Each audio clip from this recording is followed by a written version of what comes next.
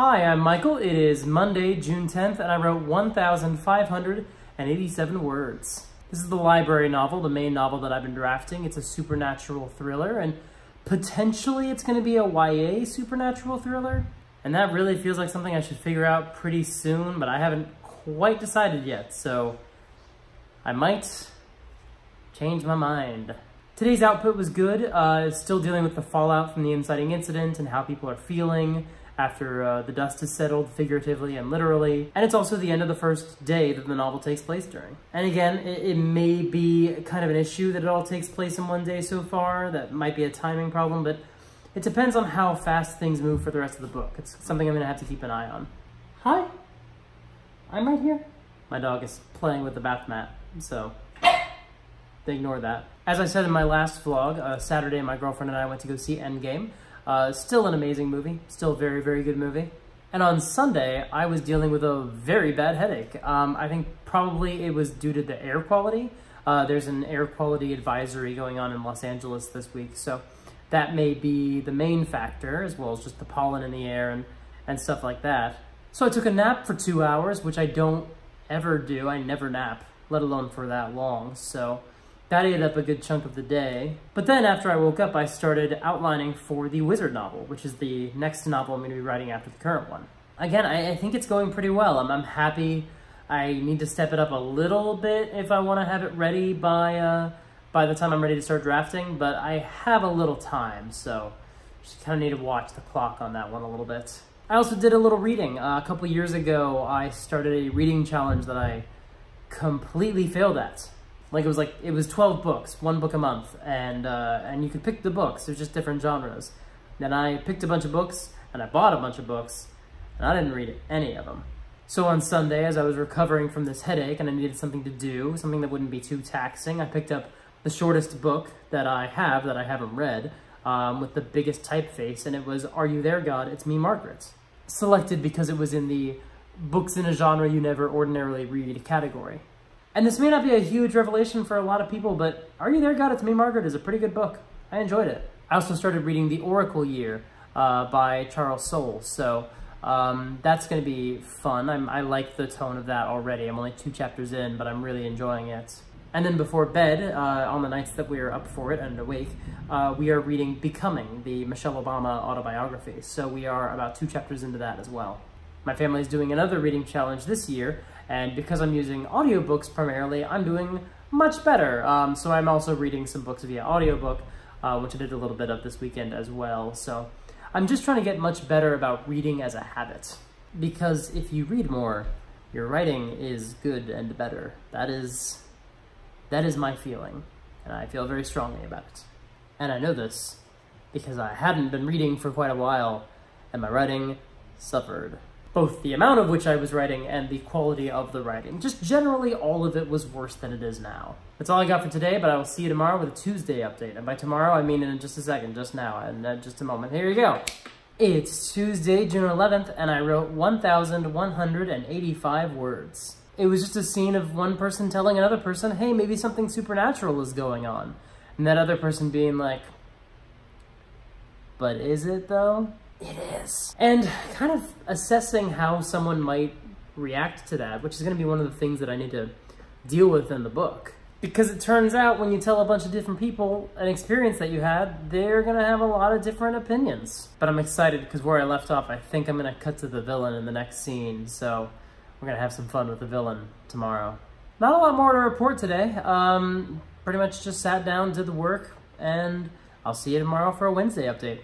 Some moody lighting here today because it's pretty gray today, but it's appropriate because I started writing the villain today. Woo! It's Wednesday, June 12th, and I wrote 1,157 words. And today, and probably tomorrow as well, are going to be major antagonist writing days, big scenes where we kind of get to know him a little better. In this sequence, I want to make it clear who he is, what he's capable of, and start hinting at what he might want. Although, to be fair, a lot of that is going to be a secret that the story is going to continue to reveal as it goes on. He's a really fun character to write, and I'm really enjoying writing him. And to a certain degree, also figuring out what the limits of the supernatural in the story are going to be. My dog really wants to go out, so I will see you tomorrow with more writing updates. See you on Thursday. I wonder if this lighting can be more evil. Evil lighting. It's Thursday, June 13th, and I wrote 1,427 words. And today was pretty much finishing off the sequence I was writing with the villain as he's working and trying to begin unfolding his plan. And man, this dude is really enjoyable to write, and I need to not write him so much. I mean, if I had my way, I would just keep writing scenes of his, and that would be fun and not a very good novel. Evil sidekick. No, but could be.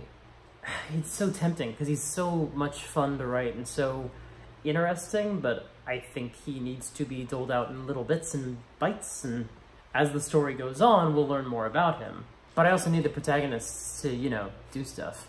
And I'm a very linear writer. I like moving from one sequence to the next, so I can't exactly jump around. I mean, I could, but I would prefer not to. So I want to tell the story as it plays out, start at the beginning, and make my way scene by scene by scene, and work in the villain scenes as I think they're needed and as I think they would be helpful. But he's so much fun to write. It would be really fun just to keep writing his scenes. But, you know, I like my characters too. I do. I definitely still like my protagonists the same amount as I did before I started writing the villain. He's just too fun. He's too enjoyable. Because he is, like, unquantifiably evil. He's a bad guy. There's a moment in the scene I'm writing where he's threatening somebody, and I had to really carefully thread the needle of how much I wanted him to be scary, but also how evil I wanted a character in my book to be. Like, there was definitely an initial idea, this is what he'll threaten, and then I pulled that back a little. And I hope he still comes across as evil, just in a way that shows that I also have at least some good taste. That's it for today, but I'll see you tomorrow for Friday update. It is Friday, June 14th, and I wrote 1,300 words today.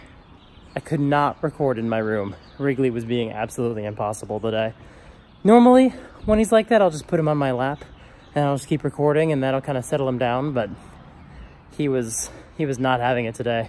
My parents are coming into town, and I think he knows that there's something exciting going on, so he is just absolutely ballistic.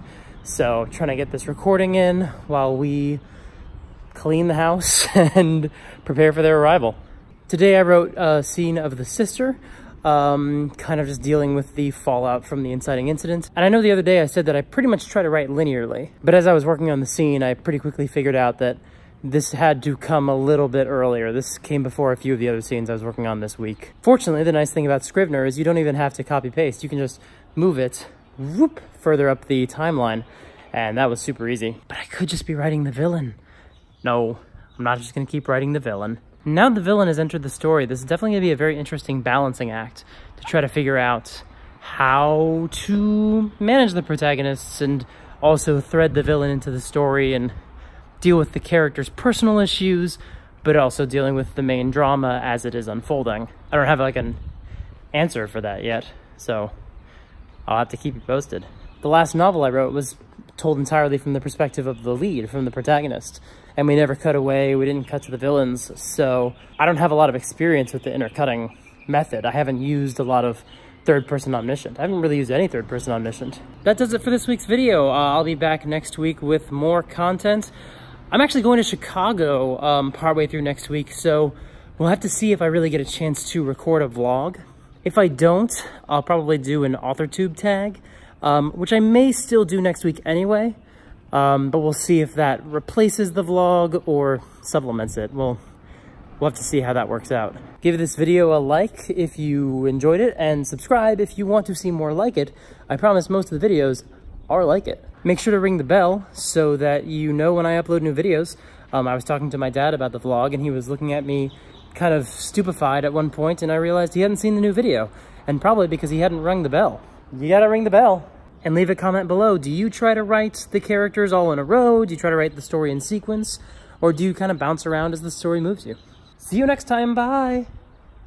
Bye. Bye. Bye. I need a longer arm.